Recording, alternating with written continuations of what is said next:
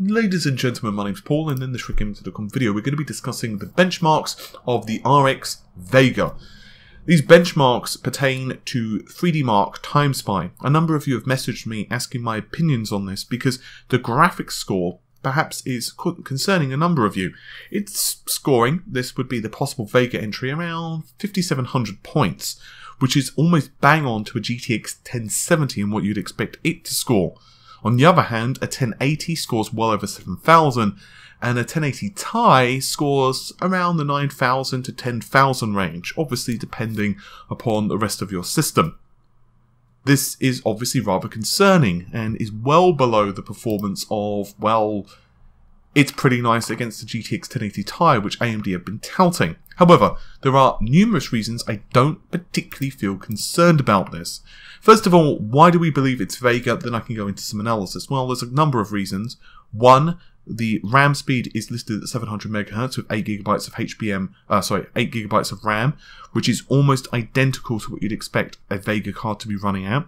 The driver is listed as non-FM approved, i.e. beta, and perhaps the most damning of all is the device ID, which is actually being listed as, wait for it, 687F:*C1, which is almost, well, it is identical actually to the Doom demos we've seen numerous times by now.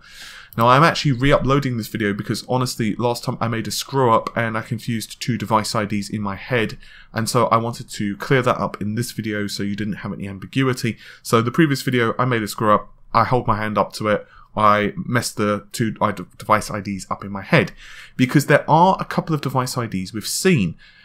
In fact, some of the leaks we've seen are for C3.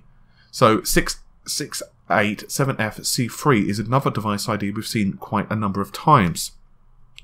Now here's where things get a little bit difficult. First of all, the clock speed is just 1200 MHz, which is far from what you'd expect from retail silicon. One of the reasons I'm almost certain it's going to be much faster, almost 1500 MHz, I reckon, is because of the MI25, which AMD have revealed already. Remember, that is passively cooled, and the MI25 gets its name because it is the performance of the card with single precision. That means that full precision, FP32, it's getting around 12.5 teraflops, which means that if it has 4096 cores, it has to have a clock speed of over 1500 MHz for that to even make any level of sense.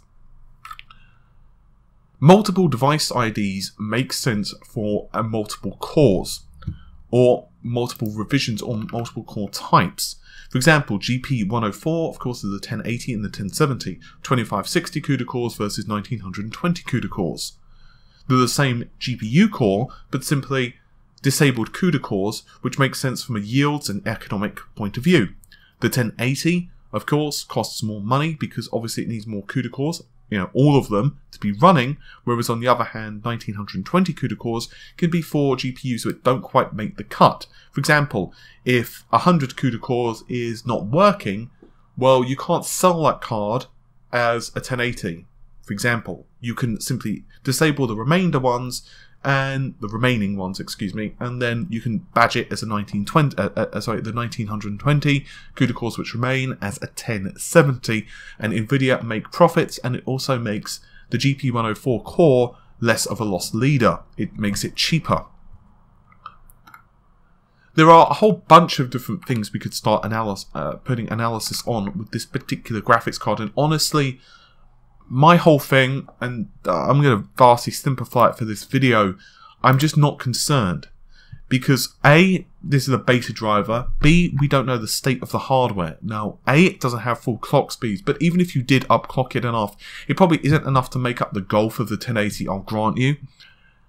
But we don't know other things. So we don't know the drivers, we don't know, like, does it have some of the cache disabled? Does it have any cache? What's the results for the GPU? Like, does it even have cooling running? Is it running passively?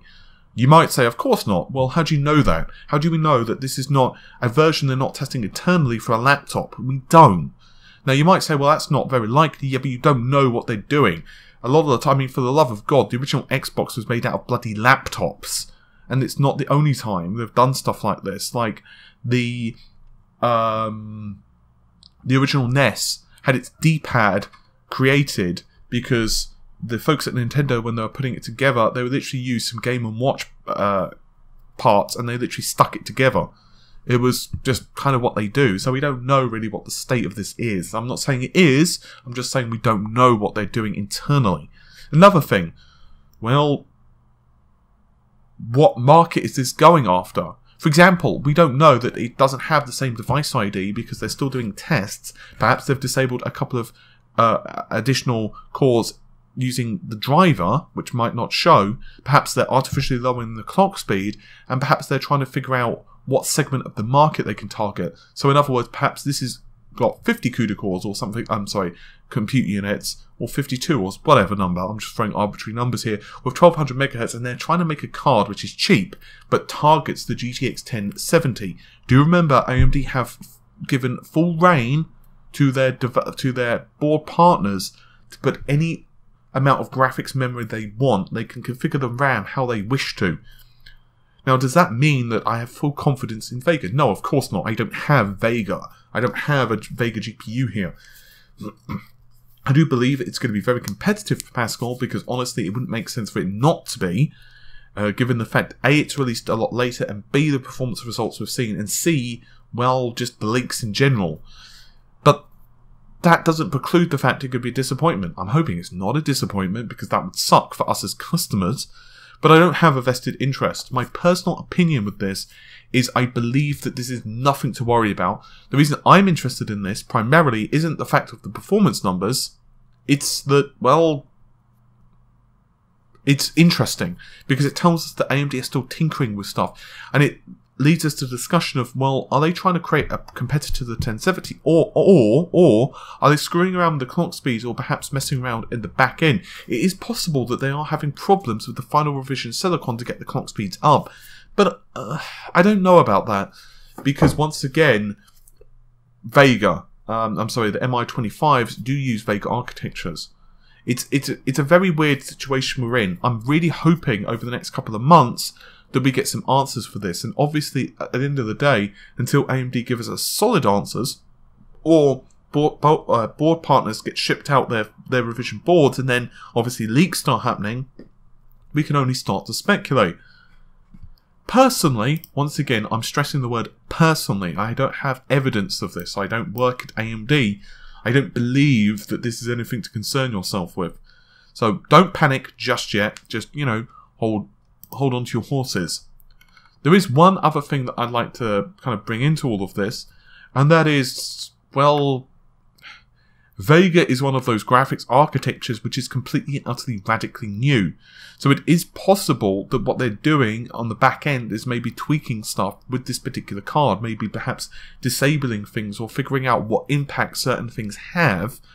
Therefore, they can be like, okay, well, for bug fixing purposes, if we disable this happens, or perhaps, you know, we're trying to figure out what happens when we're doing this, or, you know, just general stuff in the back end. So, because it is a completely different architecture, you can't even use the power consumption or any of that stuff to make logical guesses of what the final clock speed's going to be, and you certainly can't do so against like the 480, because obviously Polaris and Vega are very different GPU architectures. At the end of the day, this is...